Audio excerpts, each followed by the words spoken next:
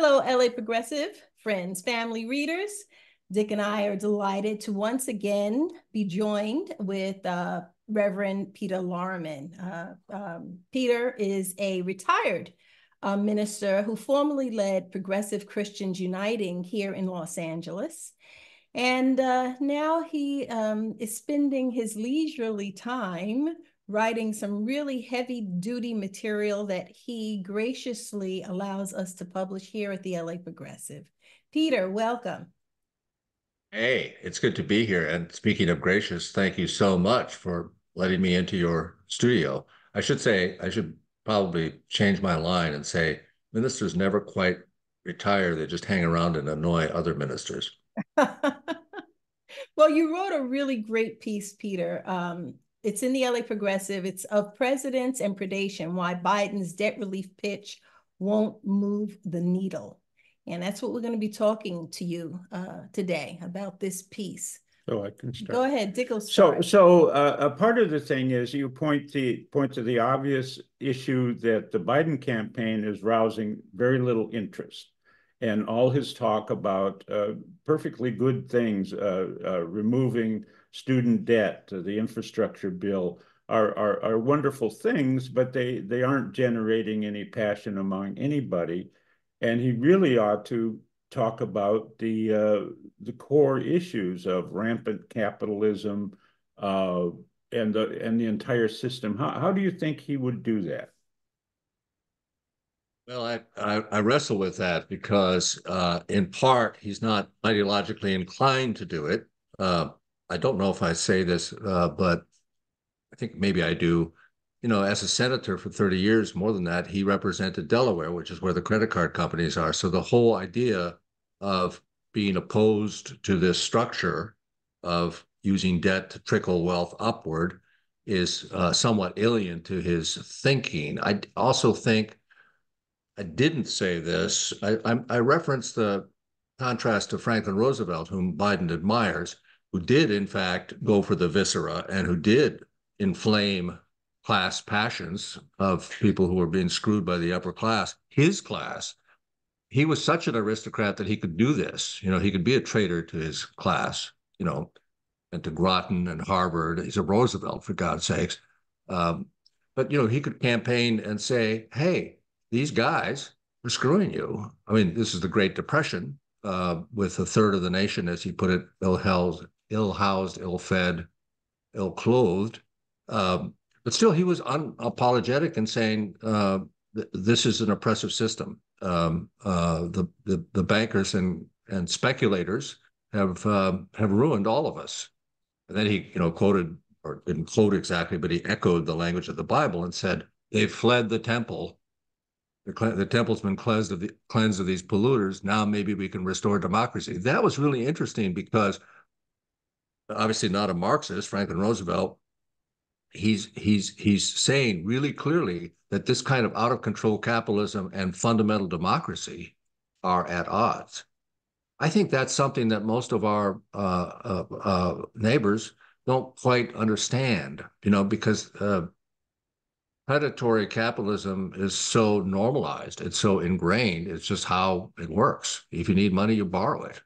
Right, right. You borrow it. I mean, you know, and the money is there. Hey, you know, the money is there. You sign on the dotted line. The interest is 200% in by law in Rhode Island, you know, payday loans, and you do that. And the people who aren't paying 200% are paying 10%. I have a really good friend in Los Angeles. We took out a private loan for his education, a high-end culinary education. I know about this because, you know, I backed him up in making this application. Last time I checked it, you know, his rate was 10%.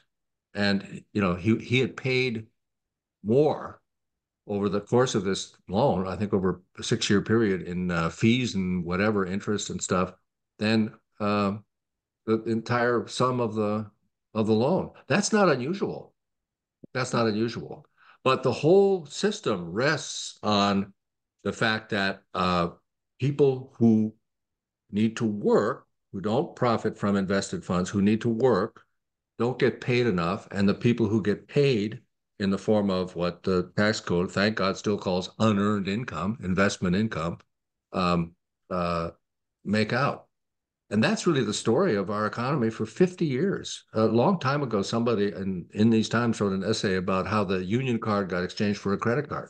Yeah, yeah. So that is, you're right, Peter. We agree with you. That is the story, that the unearned income folk seem to be valued more if you determine that value is tied to how much they are compensated. And you look at the wage earners are valued less as human beings if you determine that their value is determined by their wages. And you make a point by saying that the Democrats and Biden are not truthful about how this economy works. And then you talk about FDR, and I'm with you all the way there, except that with FDR, as great as he was a president, serving almost 4 complete terms, he was not so great when it came to Black people, well, people of color.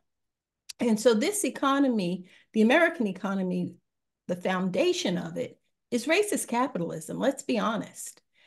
And how do we expect that Biden would ever be honest about that when his whole career has been funded by the deep pockets of those who, that's how they make their money? How could he ever be honest? Right, and not just Biden, but I think we really need to say the whole establishment of the Democratic Party. I mean, I vote Democratic all the time, and all the time I do, I think to myself, wow, the system is so broken. I don't know who was in Radio City Music Hall for the $25 million fundraiser in New York recently, where the 3 presidents were there, you know, the bros with their open shirts. Please wear a necktie if you're presidents. Never mind, that's an editorial. Um, but they, I know that the ringside seats, in the private audience with the presidents is like, I don't know, $500,000. And people pay that. Think about that. Think about the number of people at the top of the economy for whom $250,000, $500,000 contribution is no big deal. And, I try to say in the article, not very well, I think the mass of people in the country are dimly aware of that. I think they really know that, in contrast to Trump, world of Trump, where the oppressors are cultural elites, I think most people understand that the oppressors are in fact the money elites. But that is not voiced by the political leadership of either party. And the problem I'm trying to pose is that Trump will in fact, it terrifies me, this possibility. Trump will in fact ignite passion. It'll be misplaced, misdirected passion at, Karen, I'm looking at you, at DEI and wokeness and, treating these other people ahead of us. That's I've written about that elsewhere for you guys. Racial capitalism, as you say, it's also racialized politics, and it's so easy for demagogues to play that. So if Biden and the Democrats aren't singing a different tune, which is, yes, they should acknowledge that it's in large part created out of the white supremacy background to the country, but that in fact you white people, are actually screwed by your landlord, your banker. If that passion's not there, and we're looking at polls that say that the people who are most out of it in terms of the stakes in this election are people in the younger, lower income people. I describe them in the article as demoralized. They're not fired up at all about this election. Many of them say, doesn't really matter. Why would I participate? It's not going to change. So you talk about debt peonage and the debt-based economy. I guess my thought is that, Delaware Joe is the no fundamental change candidate. So it's unlikely that he could do anything that you talk about. But beyond that, it's hard to know if there's any political figure aside from the small group of marginalized squad people who I think they're putting millions of dollars to try to unseat Alexandria Ocasio-Cortez. I mean, how do we ever get the morality into our political system that you talk about?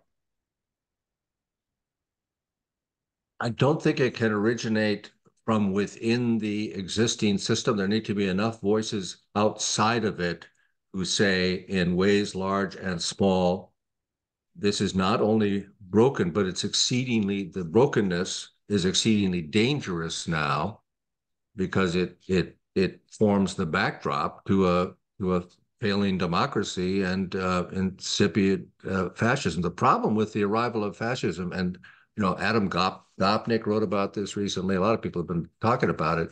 Is it creeps up on you on account of the disengagement, on account of the not paying attention, not taking it seriously until it's there, and then everything is foreclosed. I mean, some of my, I say this to you at LA Progressive, some of my ultra-leftist friends who are older also take the view, this is traditional on the parts of the left, well, it'll induce the crisis, the final crisis, the final battle will come when, when Hitler's in power. The German left said that, right? Nach Hitler uns. I am so profoundly against that. At the minimum, we have to buy time to prevent our version of Hitler. And that means, I mean, I'm trying to say in my article, Delaware Joe should be elected, right? But he's not helping himself. He is not helping himself by being so insipid on, the elephant in the room, which is a system that's crushing people at the, everywhere below the 80% percentile. Right. So I'm retired, but through the grace of God, I'm not poor. There's going to be a whole lot of retired people soon. We were talking about this before we started recording. A whole lot of retired people soon who are going to be, hard pressed. And in terms of the failures of the healthcare system, which is also, I would say, a reflection of the dead economy, investors, right, buying up whole systems, practices, emergency rooms all over the country are, people who go to emergency rooms don't know this, but they're, emergency room LLC, they are, they're extractive. They're extractive. And I feel like I should be one of those people in a cartoon, and with a sign saying, not the end is near, but capitalism's end is near if you would wake up, right? You're asking a really hard question. How do we rekindle this within an existing system? The way I think history works is that sometimes Occupy began to do this, and you were part of it. You remember that? Oh, yes, Occupy began to. Sometimes something happens that opens a window. And I should also say, and I didn't put this in the article, but the ultra rich, the global ultra elite, there's nothing that scares them more than the idea that the system will be unveiled, that the system will be revealed. They live in fear. I have a little quote here from a thing by Benjamin Wallace Wells in the New York Times. He writes this post-normal articles. He writes a lot about climate change. He says, many of the world's richest people have rapidly become some of the most outspoken critics of the establishment and status quo, which they believe is almost uniformly arrayed against them. In other words, they're saying that even the little bit of woke we have is a mortal threat to their way of life, their 5 homes and their private planes and their yachts. Right. Wow. But I raised that to say that with eruptions here and there, suddenly you can sometimes have a chain reaction and a call it a reckoning, right, with the system. Yeah, but I hope it happens in our lifetimes. Well, we can look at the Occupy movement, which many people thought was a failure. I don't think it was a failure. I think that it was an opportunity to awaken a whole generation of people, and it's still going on right now. But if you look at situations like the Arab Spring, my fear is that we are getting toward the end of capitalism, and we're in the final stages of capitalism. And if we don't build some other kind of system that is there for when this thing collapses, that we could go the way of Arab Spring. And really that's the fear, because we've normalized this. You mentioned how capitalism is counter. It is the opposite, actually, of freedom. It is the opposite of democracy. Of all the systems, capitalism actually gives us the least amount of freedom, and it happens over time. The accumulation of power and wealth in the hands of a very few takes away the power and the freedom of the masses. So what do you think about that? We want to buy ourselves some time, but we've got to do something while we're buying this time. We've got to build something. Yeah, and we have to network these voices because that's how change happens. It's not just an eruption here, an eruption there, but it's what has Gaza to do with redlining in the United States? It has everything to do with it. I mean, that kind of awakening, I think, is happening and can happen, and social media can assist it. But think of the power behind that is completely behind the idea, contrary to what you just said. You just said the truth, which is capitalism, our kind of capitalism, is unfreedom. Think of the amount of power behind the ideation that capitalism, in fact, is the only basis for freedom. It's the epitome of freedom. They call it free enterprise for a reason. And I can't tell you, I mean, I'm in the so-called liberal community, that idea is so well rooted that, my, high educated white liberal friends, if I had them here now for a cocktail party and went around the room, they'd be like, oh, but think about the alternative. The alternative is Stalinism. Well, that's propaganda. Obviously, that's capitalist propaganda, but it's very, very powerful, and it's in here. That's right. It is in here. And it's in there mostly. When I think of unfettered capitalism, I think of slavery. My daughter, for her junior year, she went to school in India for a while. And she called me, and where they have unfettered capitalism, she says, Mom, in the markets, they have various qualities of rice and beans that you can buy. Just in some of the lowest price ones, when you go and take a scoop out, it's full of maggots. You think it's rice, but it's maggots, because they have no controls. It's just unfettered, laissez-faire. Buyer beware. And so, to me, that type of capitalism really represents the opposite of what freedom is. And I think it's most people who come from oppressed people feel the same way. Here's another thing, Sharon and Dick, that I think could help us.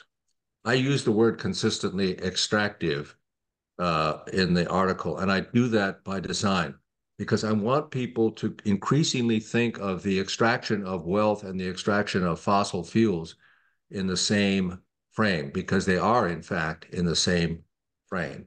And we know historically this particular system of extractive capitalism is about 500 years old. It's in the total span of human experience, it's like this, but it's put the planet in peril. It's caused, almost all modern wars, at least, are about who can extract. And that goes back, again, 500 years to the opening of the Western Hemisphere by European colonizers. Again, an extractive system that claimed for itself innocence, claimed for itself God, right? I mean, we're here to help you. That's what they said. And I say that all to say that if the young people who are totally committed to stopping catastrophic climate change understand the connection between extractive fossil fuel industries and the heart of finance capitalism, that's big, because capitalism, in a way, literally can't sustain itself. Right. So, a bit ago you were talking about the need for some kind of explosive event. I think we've talked about it, that through presidential directives and laws passed in Congress, we're not going to make the significant change we need. We're putting Band-Aids on a bleeding corpse, but we've had some large events. The Trayvon Martin shooting that birthed Black Lives Matter, that gained some real strength for a while. Occupy, obviously, kind of really caught the attention of the country. I would say George Floyd murder. The problem with those things is there's countervailing forces that don't want them to have too much effect. I mean, anti DEI is a small piece of it, but it's also the fact that we don't have a strategy, a well thought out strategy to take advantage of the next great disruption, because certainly in this world, there'll be another great disruption. I don't know if Gaza will be it or the next thing. I'm going to say something that will not make me popular in certain parts of Bel Air and Brentwood, but a big problem is left philanthropy is content with simply what I call virtue signaling. Yeah, we're funding this, this feminist something, or we're funding this Black Lives Matter thing, or we're funding this. And they don't have a strategy for dismantling capitalism because they're capitalists. Yeah. Right. If you follow, yes. right? Yes. Mind you, their philanthropy is tax subsidized by, truck drivers and house cleaners. This whole efflorescence of family foundations that actually don't do anything but allow really rich people to send their kids to college, and they're completely unregulated, right? It's a whole boutique thing now. Law firms and financial advisors, why don't you have a family foundation? That'll help you out. You don't have to do anything, but you can act like you are. That's right. It's a scandal. It is unbelievable amounts of money that are unavailable for public purposes because of private philanthropy. So they go to their little retreats in Aspen and all kinds of little spa towns and talk about the good that they're doing. And they're part of the parasitic problem. Now, they do give some money to good causes. And back when I had to raise money for PCU and other organizations, I was there with my begging bowl and I was sucked up to them. But in fact, the whole system is despicable, and Right. it's part of the corruption. So it's part of the nonprofit industrial complex. Yeah. And there's a term: the revolution will not be funded. We know exactly. that we Right. can't really have fundamental change if we're relying on the ultra wealthy to fund this change. It's not going to happen. Yeah, I can never say the guy's name, but that Anand Girardin, I can never quite say it right, but his book, he was on the inside of the Park Avenue and West Hollywood funded community, and he really he let him have it. I'm laughing, but it's horrible. I mean, it's horrible. So they're not interested in having movements working together with the labor movement, on fundamental change and with a fundamental understanding that it's racial capitalism that has to go. Again, why would they? They're not feeling the heat. Yeah, yeah. Yeah, so that kind of philanthropy is really designed to ease the pain, not cure the patient. Right, yeah. Right. It's if I can be all biblical on you, I can say the prophet Jeremiah says, they're healing the wounds of my people lightly. That is to say, they're pretending. They're pretending to care. Yes. Well, in fact, you can take a lot off your taxes if you just put a sign up that says "I care." Yeah. Well, Peter, you're always giving us stuff to chew on, and we really do appreciate it. We try to partner with, work with people who are of the same mind. We certainly want to continue to support you in what you're doing. And maybe one day we will see a progressive movement, a movement that is going to provide the kind of infrastructure that we desperately need right now. But I have a feeling that in the short term, we're going to need it even more. Right. And I remain hopeful. I don't want to give you the impression I'm not hopeful. I was truly inspired by the younger people of all ages who were in this gathering in Philadelphia, who are clearly, they understand the existential nature of this, right? In a visceral way. There is the energy on the ground in every conceivable kind of movement, even here in sleepy little Rhode Island.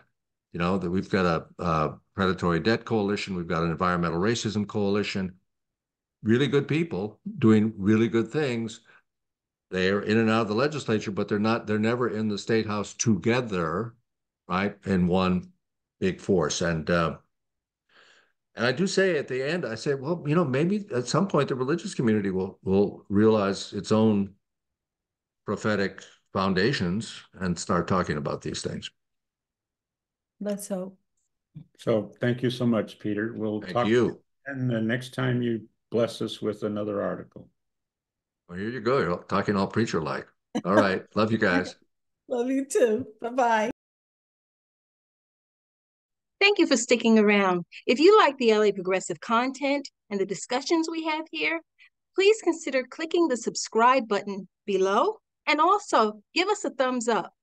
That helps to grow our audience by feeding the algorithm, which helps to get this content in front of more eyes. Thanks for stopping by. We really appreciate your support.